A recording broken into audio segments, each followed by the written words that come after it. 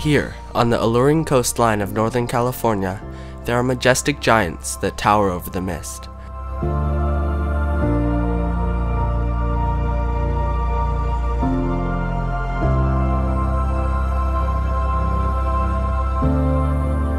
Standing at nearly 300 feet tall, these coastal redwoods provide a home to 200 different species of plants and over 60 species of animals. This makes redwood forests a key part of California's ecosystem.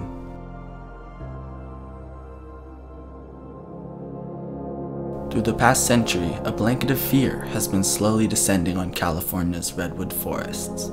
The combined effects of climate change, raging wildfires, overlogging, and land conversion are making a lasting difference.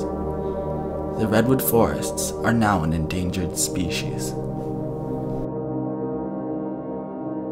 Although the ancient redwood forests of California may seem like they are on the brink of destruction, there is an organization determined to put an end to these threats and save California's redwood forests.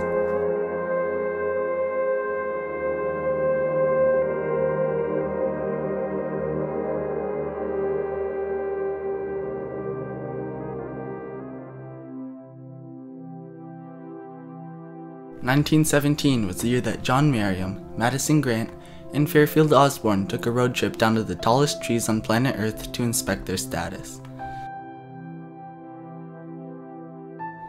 The three men were amazed by the redwood's beauty, yet horrified by their accelerating rate of destruction. They then made a commitment to preserve California's coastal redwood forests. They came together in 1918 with others who shared their goal, and Save the Redwoods League was born.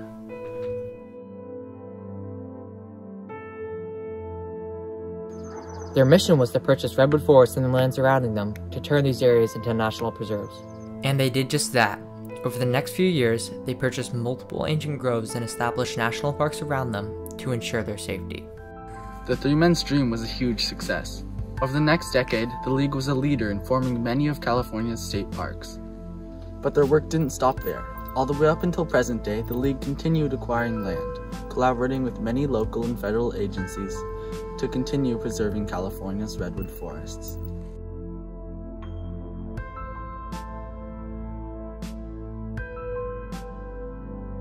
During its first 100 years, Save the Redwood League protected over 200,000 acres of land and helped establish over 66 national parks. Saving the redwoods in the 21st century is much different than 100 years ago. Problems such as logging, which were the main threat to the forests a century ago, are not nearly as big of an issue now. At the moment, things such as climate change and land conversion are the latest notable threats. To try to combat these problems, the League is currently studying the effects of climate change on California's redwood forests. They do not yet know the impact that Earth's climate change will have on the size, strength, and survival of California's redwoods. Nevertheless, Save the Redwood League won't stop working their hardest to keep the tallest trees on planet Earth thriving. The League couldn't have done it alone. There are many other groups of activists who help protect our planet and keep it in a way where we can all enjoy it.